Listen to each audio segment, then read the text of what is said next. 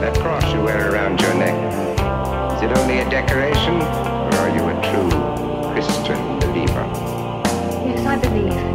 Truly. And I want you to remove it at once. And never to wear it within this castle again. You know how Falcon is trained, my dear? Her eyes are sewn shut. Blinded temporarily, she suffers the whims of her God patiently, till her will is submerged and she learns to serve. Thus your God taught and blinded you with crosses. You had me take off my cross because it offended... It offended no one. No, it simply appeared to me to be discourteous to wear the symbol of a deity long dead. My ancestors tried to find it, to open the door that separates us from our Creator.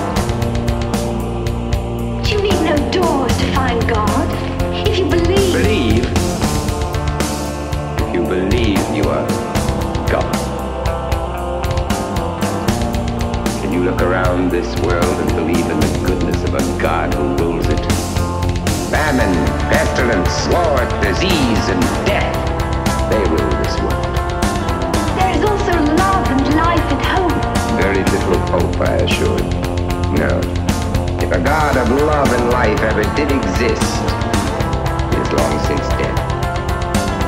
Someone, something, rules in his place.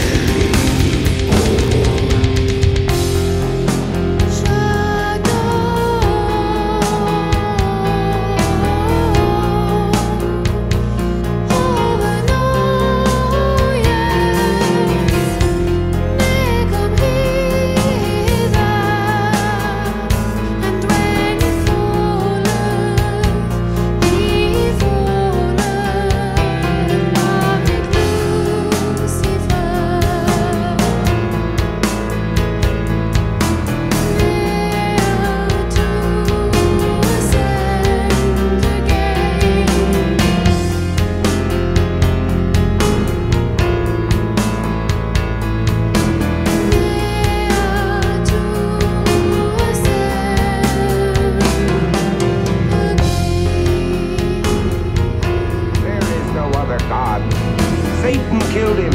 Each man creates his own God for himself.